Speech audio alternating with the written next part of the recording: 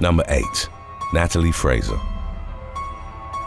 Canadian woman Natalie Fraser sold her house in Montreal in December of 2019 to move to the western Cuban province of Matanzas with her musician boyfriend, Leonel Leon Nuviola, who was 13 years younger than her. On January the 18th of 2020, only a month after her move abroad, 52-year-old Fraser was reported missing by relatives who were unable to get in contact with her. Shortly thereafter, local authorities found her body stuffed inside a travel suitcase that had been left at a landfill site near Varadero, a popular spot for Western holidaymakers. The police identified the victim's boyfriend as the prime suspect in her murder, and he was consequently taken into custody. In the incident's aftermath, some of Fraser's family members publicly revealed that they'd had reservations about her romantic partner even before his criminal allegations. One of the victim's daughters told a French newspaper that she'd found Nuviola possessive, impulsive, and controlling upon first meeting him.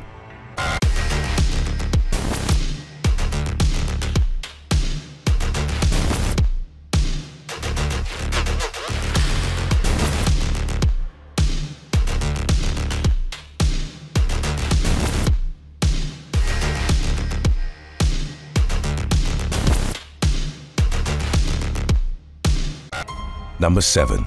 Robert Kissel. Investment banker and American expatriate Robert Kissel was murdered on November the 2nd of 2003 at the Parkview apartment complex in Hong Kong, where he lived with his wife and children. Chinese police quickly arrived at the conclusion that the incident had been a case of matricide, and the victim's spouse, Nancy, was promptly taken into custody. She allegedly confessed to killing her husband, but claimed that she'd done so while defending herself from his repeated acts of domestic violence. As the investigation progressed, however, the authorities ultimately concluded that Nancy's claims of self-defense were wholly unfounded. As detailed in subsequent reports, the woman had gone on a trip to the United States in mid-2003, during which she'd allegedly had an affair with an electrical repairman. Upon her return to China, Robert confronted his spouse about her infidelity, and on the night of his death, announced his intention to initiate divorce proceedings, as well as secure custody of their children. Shortly thereafter, Nancy gave Robert a milkshake that she'd secretly laced with sedatives. After the drugs had taken effect, she allegedly bludgeoned the man to death and rolled up his body in a carpet, which she then placed in a storeroom at the apartment complex. Following a highly publicized criminal trial at the High Court of Hong Kong, Nancy was convicted of her husband's murder and consequently given a mandatory life sentence. The Court of Final Appeal overturned the woman's conviction in February of 2010 due to purported legal errors during the initial trial. In March of the following year, however, Nancy's retrial culminated with another guilty verdict, and she was again sentenced to life imprisonment. Number 6. Laura Beatriz Garcia Cordova.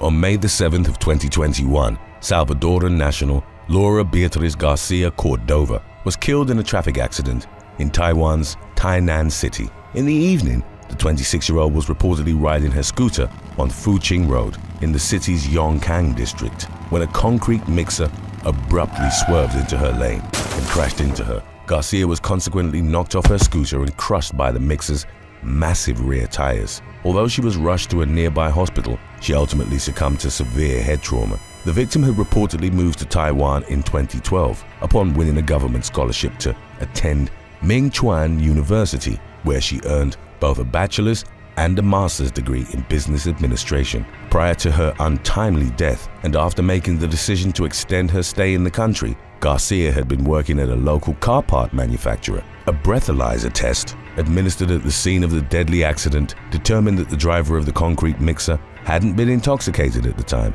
and he was thus released from police custody. Taiwanese police notified Garcia's family of her death through the Salvadoran ambassador to South Korea, as the diplomatic relations between Taiwan and El Salvador had been severed back in 2018. Number 5. Catherine Serrault. Catherine Serrault, a former member of the United States Marine Corps, went missing on June the 15th of 2021 while studying law at Lobachevsky University in Russia, as local authorities learned during their ensuing investigation. The 34-year-old woman had last been seen getting into a stranger's car in a suburb of Nizhny Novgorod, a city located roughly 250 miles east of Moscow. Sero's final communication came in the form of a chillingly prescient text message to her mother. In it, she'd written, "In a car with a stranger. I hope I'm not being abducted." Police and volunteers combed through a forested area outside of the city where Sero's cell phone had last been detected. Her lifeless body was discovered 4 days after her initial disappearance. A male suspect, reported as being in his 40s, was taken into custody in connection to the incident. The man was later identified as Alexander Popov, whom local law enforcement claimed had a record of past violent crimes. Popov had reportedly offered to give the victim a ride while she was reportedly in a hurry to get to a clinic in Nizhny Novgorod. The man subsequently drove Sero to a wooded area where he abused and beat her before fatally stabbing her 3 times. As of the latest updates on the case, Popov was still awaiting the commencement of his criminal trial. Number 4. Jeffrey Elton.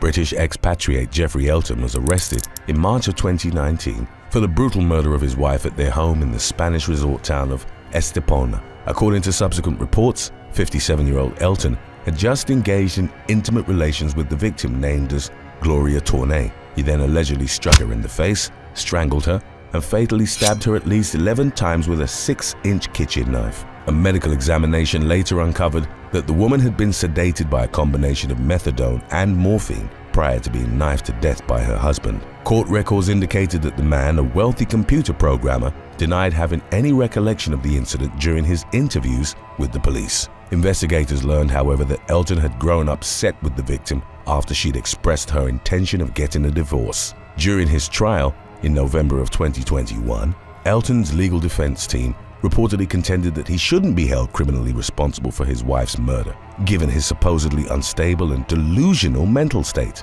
They asked for him to be admitted to a secure psychiatric facility in lieu of a prison sentence. However, the jury assigned to the case dismissed the defense arguments, and Elton was ultimately convicted of murder at the provincial court in Malaga. He was consequently sentenced to 20 years in a Spanish prison. Number 3. Chen Wei-guo. On October the 31st of 2017, police in Salt Lake City, Utah, arrested Austin Bo-Tan at the downtown library on suspicion of gunning down a foreign exchange student during a botched carjacking. Official records detailed how 24-year-old Bo-Tan had fired 5 shots into a car parked at Red Boot Canyon, a protected research area immediately adjacent to the University of Utah campus. The incident resulted in the death of the vehicle's owner, Chen Wei-guo, a computer science major from China. Bo-Tan's wife, Kathleen, was also taken into custody. It subsequently emerged that the couple had driven from Colorado to Utah 2 days earlier with the alleged intention of finding someone to rob and kidnap. Bo-Tan was charged with multiple offenses including aggravated murder, attempted aggravated murder, and aggravated kidnapping. While he and his wife were being detained, investigators from Golden, Colorado traveled to Salt Lake City in order to interview them about the murder of 63-year-old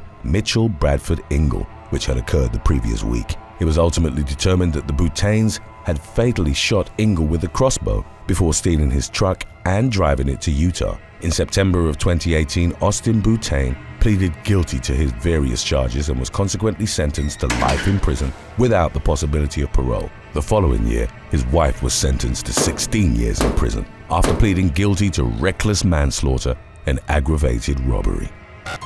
Number 2. Beverly Mitchell. British woman Beverly Mitchell moved to the Turkish resort city of Fethiye in 2007 with the stated purpose of finding herself a romantic partner. The 34-year-old ultimately began dating a local man whom her relatives later claimed was both verbally and physically abusive towards her on a regular basis. During the course of their relationship, Mitchell, an IT professional, was also reportedly assaulted on 2 separate occasions during her time in Turkey, prompting her family to implore that she return to England. Despite her exceedingly negative experiences in the new environment, Mitchell maintained that she felt safer in Turkey than in the UK and chose to stay. In July of 2012, the woman contracted a mysterious illness that caused respiratory failure. Her boyfriend, named only as Shahin, delayed taking her to the hospital until it was too late for her to receive help.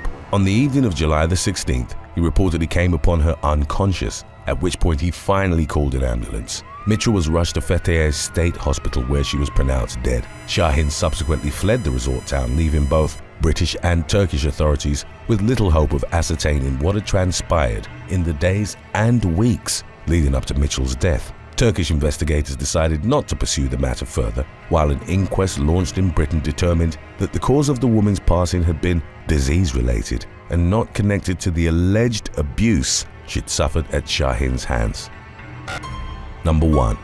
Sarah Pappenheim.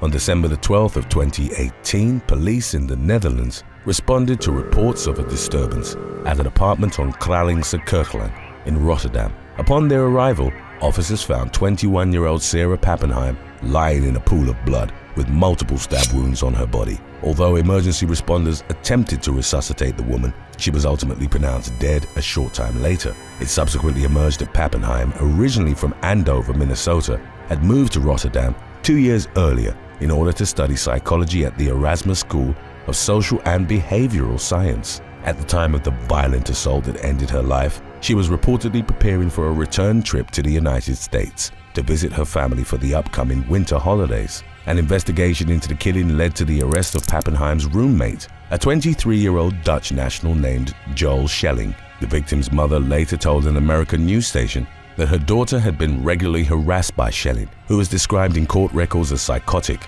schizophrenic, and autistic. It was also reported that just 10 days prior to her death, Pappenheim had told some of her friends that she believed her roommate might try to kill her. Following his criminal trial in December of 2019, Schelling was found guilty of manslaughter and consequently jailed for 6 years. Thanks for watching. Would you rather live in North Korea for a year or only be able to communicate by blinking your eyes? Let us know in the comments section below.